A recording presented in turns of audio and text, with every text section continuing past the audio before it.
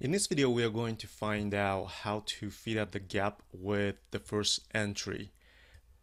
And this happens quite often when you export a file or download a file, Excel file from a software. So what happens is that when you download it's probably already be merged like this.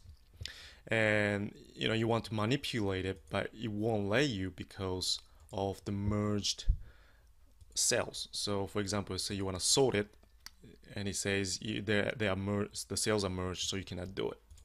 So what you need to do is basically unmerge them, and then you will need to fill up the gaps by replicating the first entry here.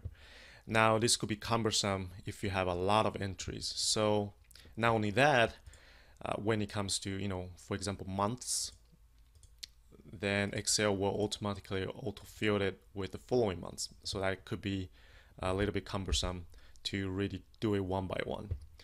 And the way to do it very easily is to select the selection where you want to fill up those gaps. Go to Find and Select. Go to Special and select blanks. So what this does is we'll select all the blanks. Then you type equation equals to the first entry that you want to replicate and press Control. Press the key Control and press Enter. And voila, it happens automatically for you. Same here.